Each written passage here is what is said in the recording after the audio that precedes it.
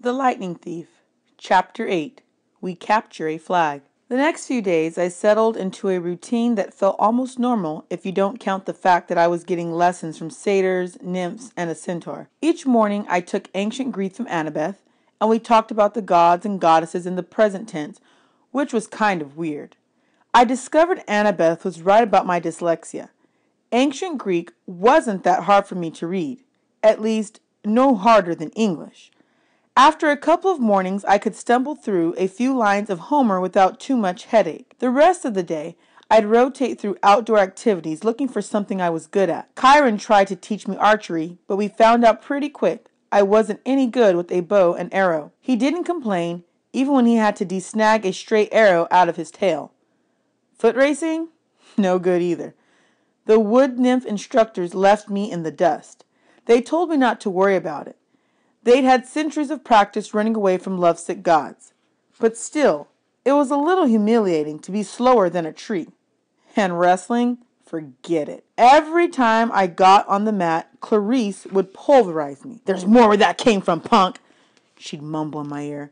The only thing I really excelled at was canoeing, and that wasn't the kind of heroic skill people expected to see from the kid who had beaten the Minotaur. I knew the senior campers and counselors were watching me, trying to decide who my dad was, but they weren't having an easy time of it. I wasn't as strong as the Ares kids or as good at archery as the Apollo kids. I didn't have Hephaestus' skill with metalwork or, God forbid, Dionysius' way with vine plants. Luke told me I might be a child of Hermes, a kind of jack-of-all-trades, master of none, but I got the feeling he was just trying to make me feel better. He really didn't know what to make of me either. Despite all that, I liked camp. I got used to the morning fog over the beach, the smell of hot strawberry fields in the afternoon, even the weird noises of monsters in the woods at night. I would eat dinner with Cabin 11, scrape part of my meal into the fire, and try to feel some connection to my real dad. Nothing came. Just that warm feeling I'd always had, like the memory of his smile. I tried not to think too much about my mom, but I kept wondering, if gods and monsters were real, if all this magical stuff was possible, surely there was some way to save her. To bring her back. I started to understand Luke's bitterness and how he seemed to resent his father Hermes. So okay, maybe gods had important things to do, but couldn't they call once in a while or thunder or something? Dionysius could make Diet Coke appear out of thin air. Why couldn't my dad, whoever he was, make a phone appear? Thursday afternoon, 3 days after I'd arrived at Camp Half-Blood, I had my first sword fighting lesson. Everybody from Cabin 11 gathered in the big circular arena where Luke would be our instructor. We started with basic stabbing and slashing, using some straw-stuffed dummies in Greek armor. I guess I did okay. At least, I understood what I was supposed to do, and my reflexes were good. The problem was, I couldn't find a blade that felt right in my hands. Either they were too heavy or too light, or too long. Luke tried his best to fix me up, but he agreed that none of the practice blades seemed to work for me. We moved on to dueling in pairs. Luke announced he would be my partner, since this was my first time. "Good luck," one of the campers told me. "Luke's the best swordsman in the last 300 years. "Maybe he'll go easy on me," I said. The camper snorted. Luke showed me thrusts and parries and shield blocks the hard way. With every swipe, I got a little more battered and bruised. "Keep your guard up, Percy," he'd say, then whap me in the ribs with the flat of his blade. "No, not that far up. Whap. Lunge. Whap. Now back. Whap." By the time he called a break, I was soaked in sweat. Everybody swarmed the drinks cooler. Luke poured ice water on his head, which looked like such a good idea. I did the same. Instantly, I felt better. Strength surged back into my arms. The sword didn't feel so awkward. "Okay, everybody, circle up," Luke ordered. "If Percy doesn't mind, I want to give you a little demo." Great, I thought. Let's all watch Percy get pounded. The Army's guys gathered around. They were suppressing smiles. I figured they'd been in my shoes before and couldn't wait to see how Luke used me for a punching bag. He told everybody he was going to demonstrate a disarming technique, how to twist the enemy's blade with the flat of your own sword so that he had no choice but to drop his weapon. "This is difficult," he stressed. "I've had it used against me." "No laughing at Percy now. Most swordsmen have to work years to master this technique." He demonstrated the move on me in slow motion. Sure enough, the sword clattered out of my hand. "Now in real time," he said after I retrieved my weapon. "We keep sparring until one of us pulls it off. Ready, Percy?" I nodded, and Luke came after me. Somehow, I kept him from getting a shot at the hilt of my sword. My senses opened up. I saw his attacks coming. I countered. I stepped forward and tried a thrust of my own. Luke deflected it easily, but I saw a change in his face. His eyes narrowed, and he started to press me with more force. The sword grew heavy in my hand. The balance wasn't right. I knew it was only a matter of seconds before Luke took me down, so I figured, what the heck? I tried the disarming maneuver. My blade hit the base of Luke's, and I twisted, putting my whole weight into a downward thrust. Clang! Luke's sword rattled against the stones. The tip of my blade was an inch from his undefended chest. The other campers were silent. I lowered my sword. Sorry. For a moment, Luke was too stunned to speak. Sorry? His scarred face broke into a grin. By the gods, Percy, why are you sorry? Show me that again. I didn't want to. The short burst of manic energy had completely abandoned me, but Luke insisted.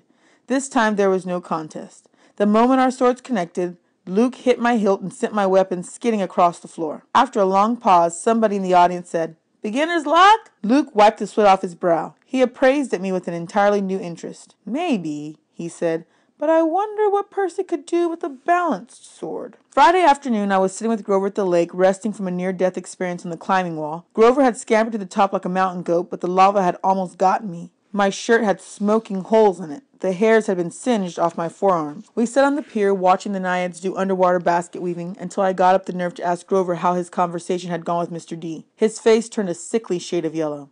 Fine, he said, just great. So your career is still on track? He glanced at me nervously. Kyron told you I wanted a searcher's license? Well, no. I had no idea what a searcher's license was, but it didn't seem like the right time to ask. He just said you had big plans, and that you needed credit for completing a keeper's assignment. So did you get it? Grover looked down at the naiads. Mr. D suspended judgment. He said I hadn't failed or succeeded with you yet, so our fates were still tied together. If you got a quest and I went along to protect you and we both came back alive, then maybe he'd consider the job complete. My spirits lifted. Well, that's not so bad, right? Nah! He might as well have transferred me to the stable cleaning duty. The chances of you getting a quest, and even if you did, why would you want me along? Of course I'd want you along. Grover stared glumly into the water. Basket weaving. Must be nice to have a useful skill. I tried to reassure him that he had lots of talents, but that just made him look more miserable. We talked about canoeing and swordplay for a while, then debated the pros and cons of the different gods. Finally, I asked him about the 4 empty cabins. Number 8, the silver one, belongs to Artemis, he said. She vowed to be a maiden forever, so, of course, no kids. The cabin is, honorary. If she didn't have one, she'd be mad. Yeah, okay, but the other 3, the ones at the inn, are those the big 3? Grover tensed. We were getting close to a touchy subject. No. One of them, number 2, is Hera's, he said. That's another honorary thing. She's the goddess of marriage, so of course she wouldn't go around having affairs with mortals. That's her husband's job. When we say the big 3, we mean the 3 powerful brothers, the sons of Kronos. Zeus, Poseidon, Hades. Right. After the great battle with the Titans, they took over the world from their dad and drew lots to decide who got what. Zeus got the sky, I remembered. Poseidon the sea, Hades the underworld. But Hades doesn't have a cabin here. No, he doesn't have a throne on Olympus either. He sort of does his own thing down in the underworld. If he did have a cabin here, Grover shuddered. Well, it wouldn't be pleasant. Let's leave it at that. But Zeus and Poseidon, they both had like a bazillion kids in the myths. Why are their cabins empty? Grover shifted his hooves uncomfortably. About 60 years ago, after World War II, the big 3 agreed they wouldn't sire any more heroes. Their children were just too powerful. They were affecting the course of human events too much, causing too much carnage. World War II, that was basically a fight between the sons of Zeus and Poseidon on one side and the sons of Hades on the other. The winning side, Zeus and Poseidon, made Hades swear an oath with them, no more affairs with mortal women. They all swore on the river Styx. Thunder boomed. I said, That's the most serious oath you can make. Grover nodded. And the brothers kept their word? No kids? Grover's face darkened. 17 years ago, Zeus fell off the wagon. There was this TV starlet with a big, fluffy 80s hairdo. He just couldn't help himself. When their child was born, a little girl named Thalia, well, the river Styx is serious about promises. Zeus himself got off easy because he's immortal, but he brought a terrible fate on his daughter. But that isn't fair. It wasn't the little girl's fault. Grover hesitated.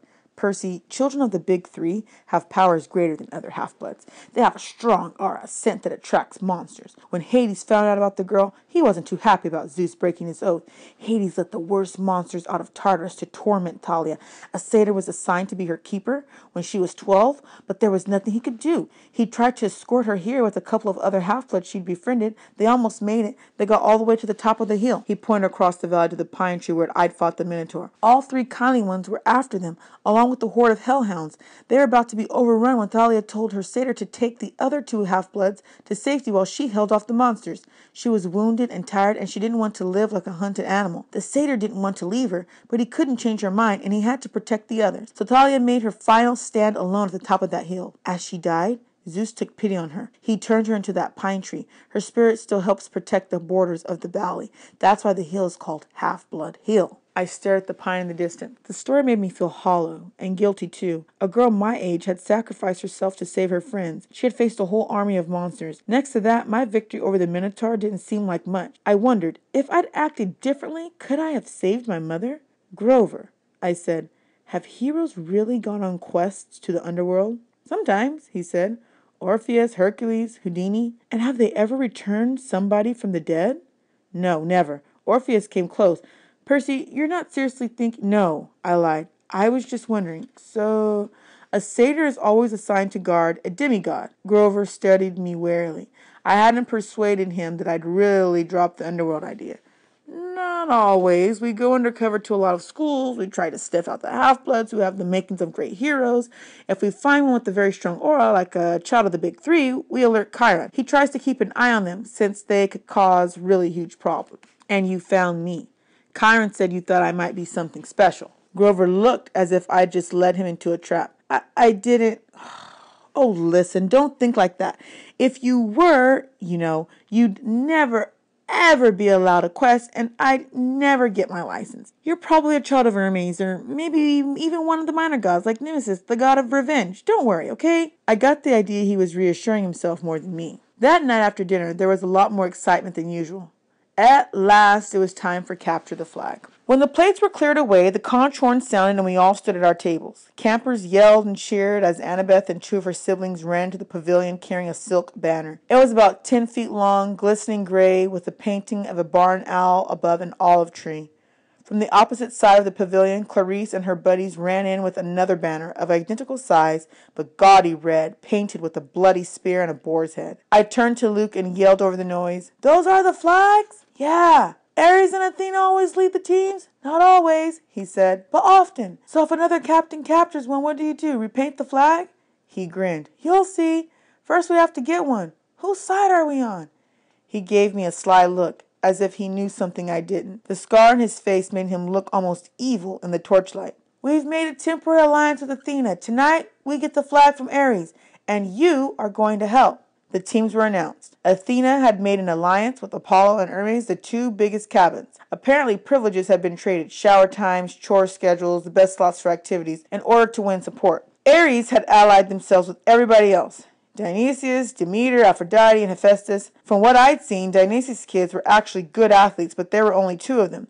Demeter's kids had the edge with nature skills and outdoor stuff, but they weren't very aggressive. Aphrodite's sons and daughters I wasn't too worried about. They mostly set out every activity and checked the reflections in the lake and did their hair and gossiped. Hephaestus' kids weren't pretty, and there were only 4 of them, but they were big and burly from working in the metal shop all day. They might be a problem. That, of course, left Ares' cabin. A dozen of the biggest, ugliest, meanest kids on Long Island, or anywhere else on the planet. Chiron hammered his hoof on the marble. "Heroes," he announced. "You know the rules. The creek is the boundary line. The entire forest is fair game. All magic items are allowed. The banner must be prominently displayed and have no more than 2 guards. Prisoners may be disarmed but may not be bound or gagged.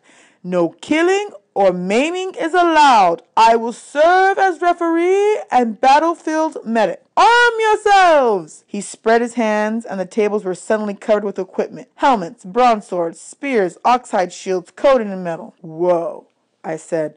"We're really supposed to use these?" Luke looked at me as if I were crazy. "Unless you want to get skewered by your friends in Cabin 5. Here, Chiron thought these would fit. You'll be on border patrol.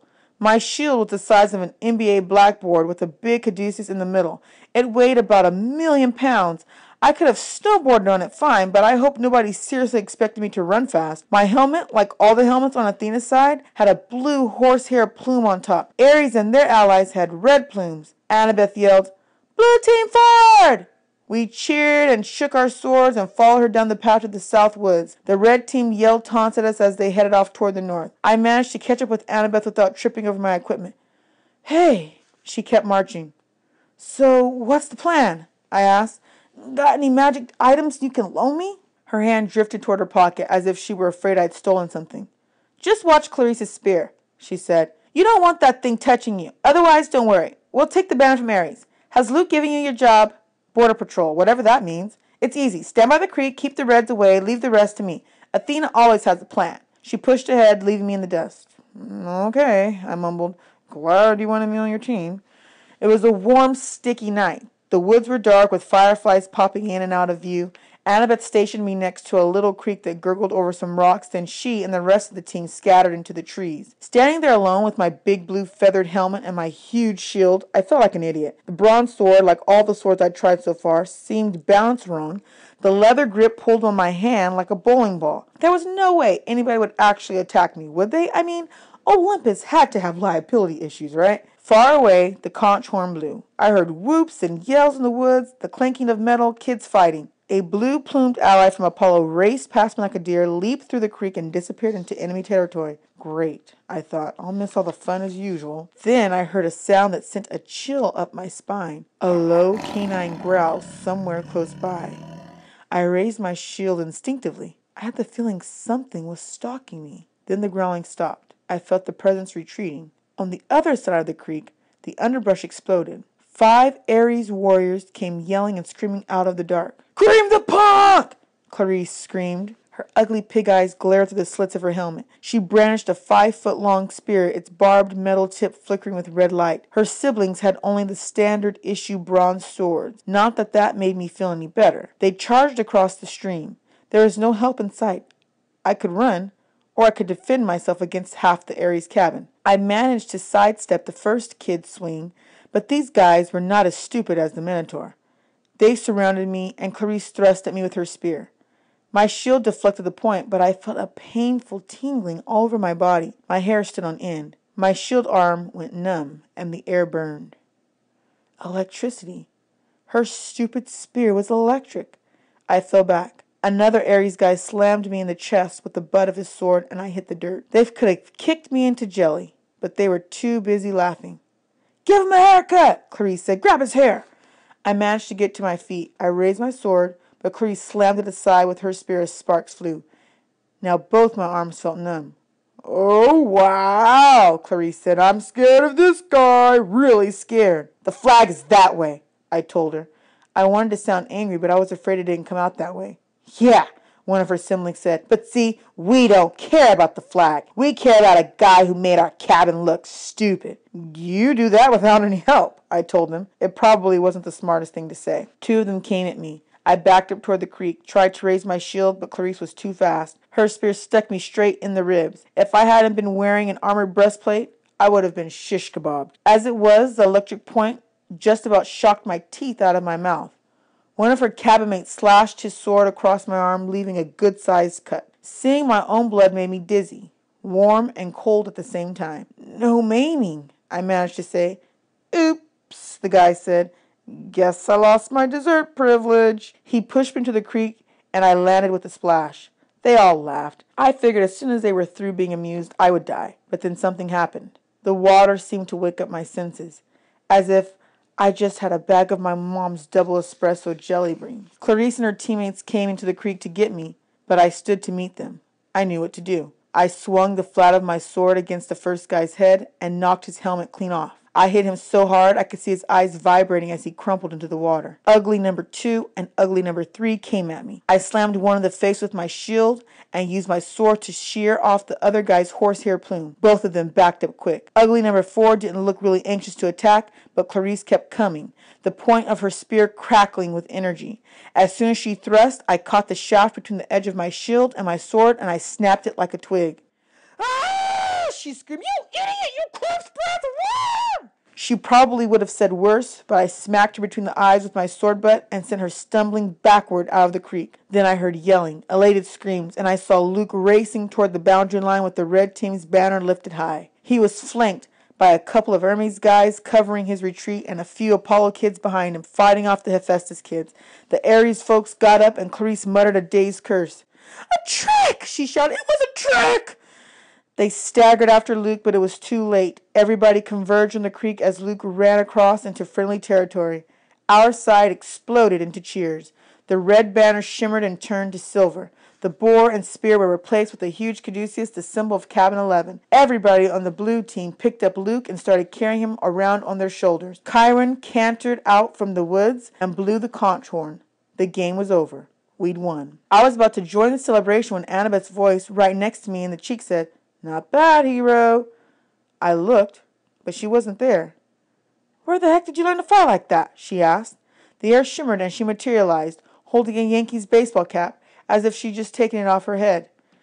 I felt myself getting angry. I wasn't even fazed by the fact that she'd just been invisible. You set me up, I said. You put me here because you knew Clarice would come after me. While you sent Luke around the flank, you had it all figured out. Annabeth shrugged. I told you. Athena always has a plan. A plan to get me pulverized. I came as fast as I could. I was about to jump in, but... She shrugged. You didn't need help. Then she noticed my wounded arm. How'd you get that? Sword cut, I said. What do you think? No, it was a sword cut. Look at it. The blood was gone. Where the huge cut had been, there was a long white scratch, and even that was fading. As I watched, it turned into a small scar and disappeared. I don't get it, I said. Annabeth was thinking hard. I could almost see the gears turning. She looked down at my feet, then at Clarice's broken spear and said, Step out of the water, Percy. What? Just do it. I came out of the creek and immediately felt bone-tired. My arms started to go numb again. My adrenaline rush left me. I almost fell over, but Annabeth steadied me. Oh, Styx, she cursed. This is not good. I assumed it would be Zeus. Before I could ask what she meant, I heard that canine growl again, but much closer than before. A howl ripped through the forest. The campers' cheering died instantly. Chiron shouted something in ancient Greek, which I would realize only later I had understood perfectly. Stand ready! My bow! Annabeth drew her sword. There on the rocks just above us was a black hound the size of a rhino with lava-red eyes and fangs like daggers. It was looking straight at me. Nobody moved except Annabeth, who yelled, Percy, run! She tried to step in front of me, but the hound was too fast. It leaped over her, an enormous shadow with teeth, and just as it hit me, as I stumbled backward and felt its razor-sharp claws ripping through my armor, there was a cascade of thwacking sounds, like 40 pieces of paper being ripped one after the other. From the hound's neck sprouted a cluster of arrows. The monster fell dead at my feet. By some miracle, I was still alive. I didn't want to look underneath the ruins of my shredded armor. My chest felt warm and wet, and I knew I was badly cut. Another second, and the monster would have turned me into 100 pounds of delicatessen meat. Chiron trotted up next to us, a bow in his hand, his face grim. Demortaz! Annabeth said, That's a hellhound from the fields of punishment. They're not supposed to. Someone summoned it, Chiron said. Someone inside the camp. Luke came over, the banner in his hand forgotten, his moment of glory gone. Clarice yelled, It's all Percy's fault! Percy summoned it! Be quiet, child, Chiron told her. We watched the body of the hellhound melt into shadow, soaking into the ground until it disappeared. You're wounded, Annabeth told me. Quick, Percy, get in the water. I'm okay. No, you're not, she said. Chiron, watch this. I was too tired to argue. I stepped back into the creek, the whole camp gathering around me. Instantly, I felt better. I could feel the cuts on my chest closing up. Some of the campers gasped. Look, I don't know why, I said, trying to apologize. I'm sorry. But they weren't watching my wounds heal. They were staring at something above my head. Percy? Annabeth said, pointing. By the time I looked up, the sign was already fading, but I could still make out the hologram of green light spinning and gleaming. A 3-tipped spear. A trident. Your father, Annabeth murmured. This is really not good. It is determined, Chiron announced. All around me, campers started kneeling, even the Ares cabin, though they didn't look happy about it. My father? I asked, completely bewildered. Poseidon, said Chiron. Earthshaker, Stormbringer, father of heroes. Hail Hail, Perseus Jackson, son of the sea god!